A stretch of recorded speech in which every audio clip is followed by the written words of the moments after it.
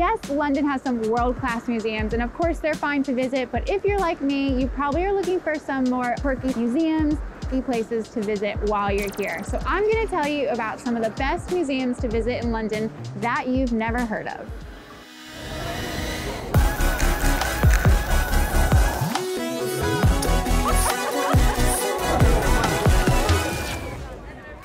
Hidden away in Lancashire Court, just off of Oxford Street, is the Handel and Hendrix Museum. And if that seems a little bit random, it's actually not. In the 1700s, the music composer Handel lived at 23 Brook Street, and Jimi Hendrix in the 60s lived at 25 Brook Street. So to celebrate both of these huge influences on music in the UK, they have combined the two places together to make the Handel and Hendrix Museum. If you go inside, you'll learn a lot about both musicians, as well as get to walk through Handel's recreation of his house and also get to see a recreation of Hendrix's room when he lived here as well.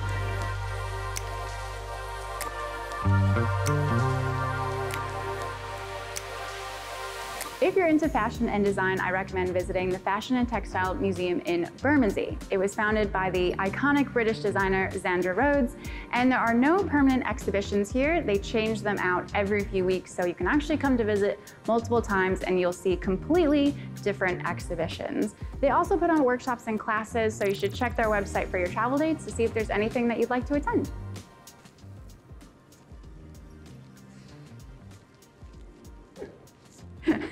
Ooh, friends, Peruvian friends. So the exhibition that they have on right now is about how Peru has influenced fashion and textile.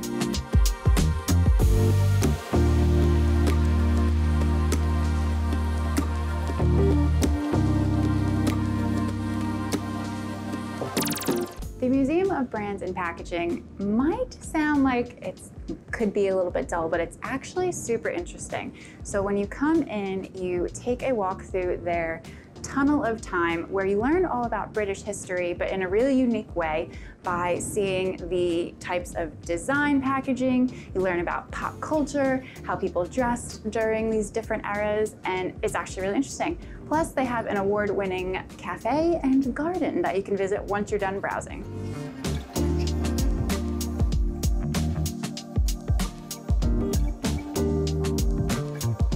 Every time that there's a big royal event in British history, brands always put out these like special memorabilia pieces of these like cake tins and different products and things like that. And you can see a bunch of those from the last century in this museum. For example, this is a bunch of examples of those from the coronation of Queen Elizabeth in 1951. No, 53. She was coronated in 53.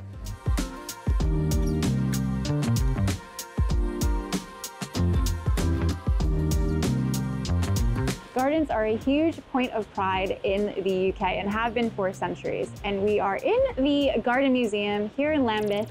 This garden museum was actually created in 1977 in an effort to save the church where John Transcendent is buried. And he was Britain's first plant hunter and most famous gardener.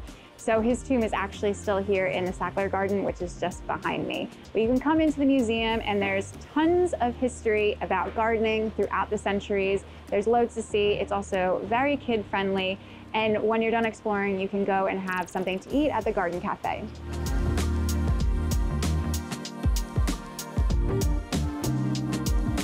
This is Leighton House Museum in Holland Park, and this is the former home of a very famous painter from the 1800s named Leighton.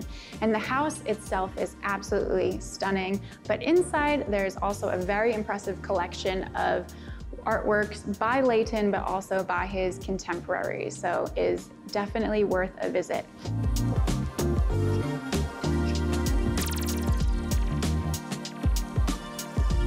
Your ticket price includes a tour of the museum, but you can also have a free walking tour of the neighborhood where you'll get to see some other famous artists' houses as well.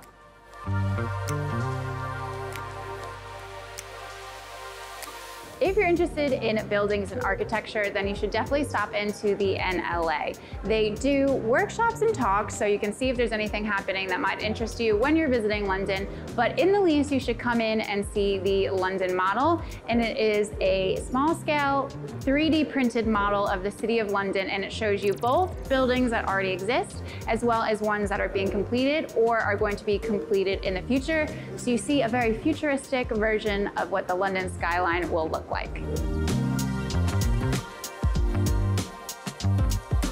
There's also an interactive digital map that shows you a bunch of different data points about the City of London, including the average housing prices in each borough, the amount of air pollution that's happening, and also where all of the listed buildings are throughout the city.